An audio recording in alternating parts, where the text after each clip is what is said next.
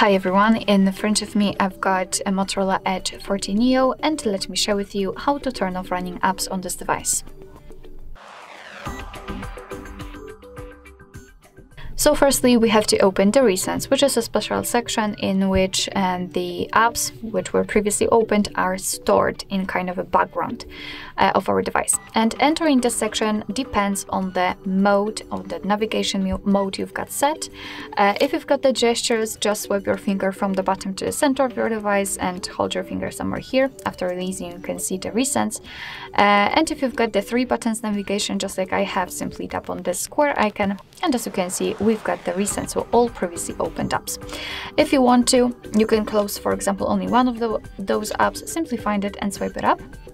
But if not, you can either tap on clear all or go to the left and clear all again. So let's tap on it, and as you can see, your device will show you this information, which simply means that we just successfully closed all background apps.